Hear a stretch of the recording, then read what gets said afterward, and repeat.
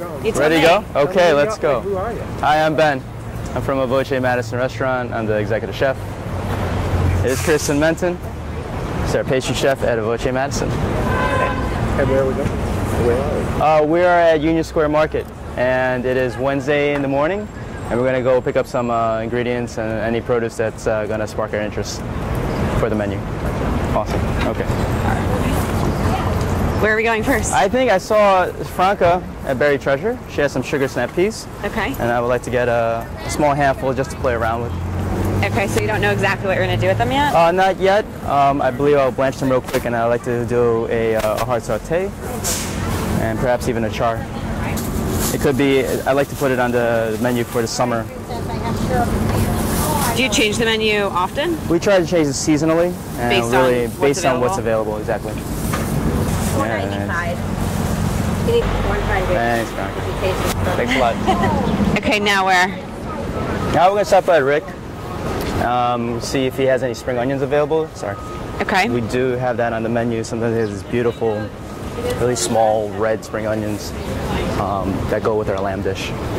What do you do with them specifically? We blanch them real quick, just until they're about 50% of the way done, and then we'll put them on the grill on a cooler part and just finish it on the grill to get a little char smokiness. Oh, that sounds yummy. There he is. So he doesn't have them, but these are always just nice as it is. Good substitute? Yeah. Oh, it's just a green green spring onions. So we'll just get a couple of these as well. So we're just getting a little, like these baby pea leaves, really tiny. We'll use for garnish or something else? This will be for garnish. We'll use it for buratina. Oh, yum. Burrata that we put with spring peas. Yeah. And these is garnish on top. And we'll also put it in our seasonal salad.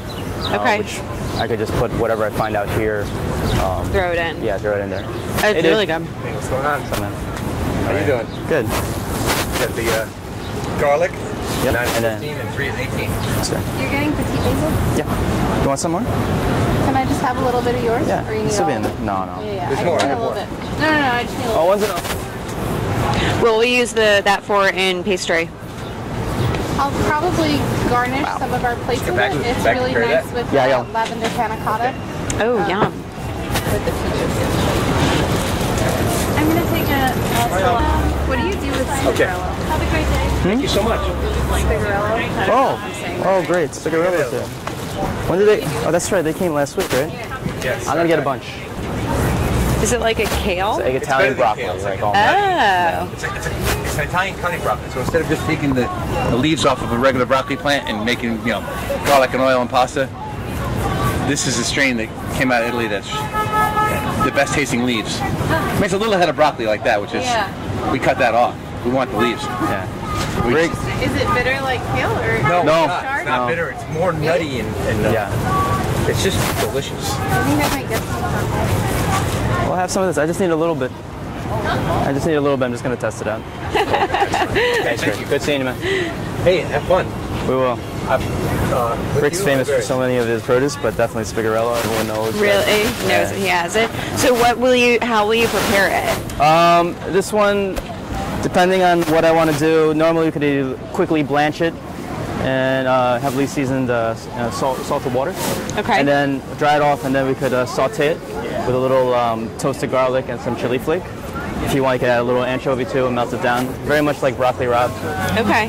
It's a great substitute for it. But it's not bitter like broccoli rabe. No, not at all. It's not bitter at all. It's as Rick said, it has a nutty characteristic to it.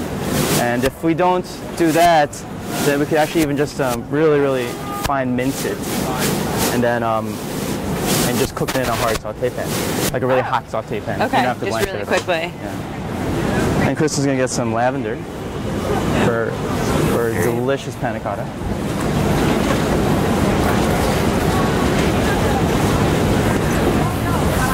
So this goes into the panna cotta? Yes, it's a honey and lavender panna cotta, and it has peach sorbet and fresh peaches in it. Oh, wow. There's the big bunches of lavender, which are to the right. Great, we'll do that. And it's about this. It's like a little bit bigger and it's less expensive. Great. I'm gonna put this all together. Yeah. So These are your spring onions? Yeah. These guys are carrying them too. They're awesome. I love the color. They're great. Yeah, we'll just. So Tristan's gonna come here so we can get all the berries.